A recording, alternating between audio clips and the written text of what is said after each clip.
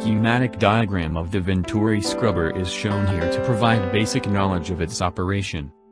For reducing the SO3 and solid particulates in the gas, dilute sodium chloride solution is sprayed along with it at the top section of the Venturi scrubber.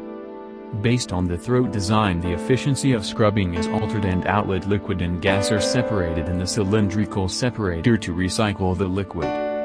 Gas is exited from top of the separator. The pump from the makeup tank recirculates the liquid continuously. This system is simple in design and construction and promising purification system used in fertilizer, petrochemical and cement industries.